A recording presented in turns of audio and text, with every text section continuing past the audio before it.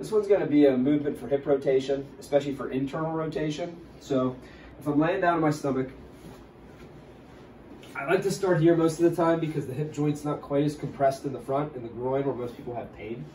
So if I'm doing this with my left hip, I would have a wall to my left, right? So first thing is I'm going to get close to the wall. I'm going to lay flat on my stomach, and I'm going to bend that left knee, right? Now, I'm going to do an isometric first. So I want to think about a little bit of tension in my lower abdomen to stabilize my back and kind of pull my pelvis a little bit into the table. And then first thing I'm going to do here is I'm going to take my left foot and I'm going to press it against the wall and hold for 5 seconds. And I'm going to bring my other foot up and I'm going to press that left foot against my right foot and hold for 5 seconds.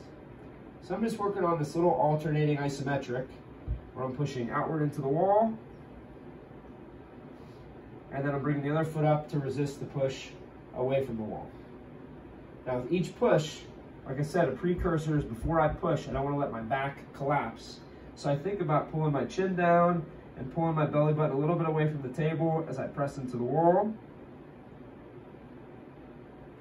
And then I relax. Same thing, I think about belly button away from the table as I push foot against foot.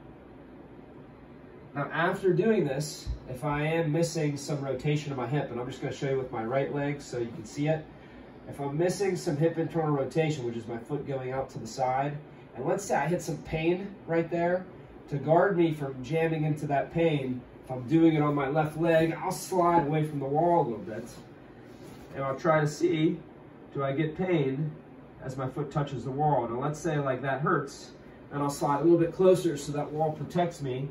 So as I'm actively moving into this hip rotation, I'm not quite getting to where I get that pain. So it's a nice way for me to actively start moving into some hip internal rotation, which is a common motion a lot of people are losing in their hip if they have any kind of arthritis or general stiffness to the hip joint. I want to make sure that as I'm moving in and out of this rotation, I'm trying to keep a stable pelvis, so I don't want my whole pelvis to rock with my leg.